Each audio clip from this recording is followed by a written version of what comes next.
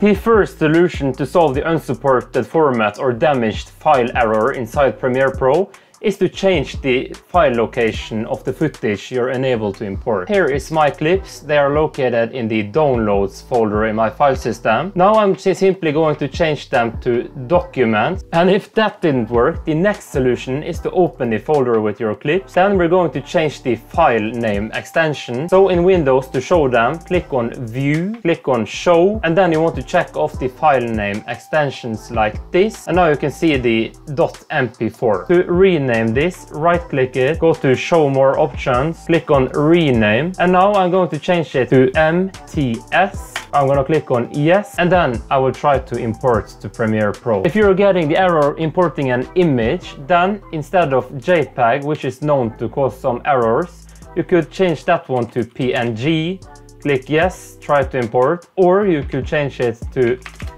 PSD and then try to import. And if none of those solutions works, transcoding your file will definitely solve this error. To transcode your file, I recommend using the Shutter encoder, which is free to download, so I will leave a link to it in the description. To transcode will be pretty much the same whatever software you use, but I will show you how to do it with the Shutter encoder. So simply take the video you want to transcode, drag and drop it on top of the Shutter encoder. Then under choose function, click on this drop down menu. I recommend choosing one of these editing codecs here, because these are lossless and you don't want to lose any quality before starting to edit. So if you're having a normal full HD clip, you could choose the DNX HD, or if you have a 4K clip, the DNX HR is also a good alternative. Click on start function. Once it's done transcoding, you will find the clip in the same folder as the original clip by default. Or if you're getting the error with an image, you would want to change the format of the image.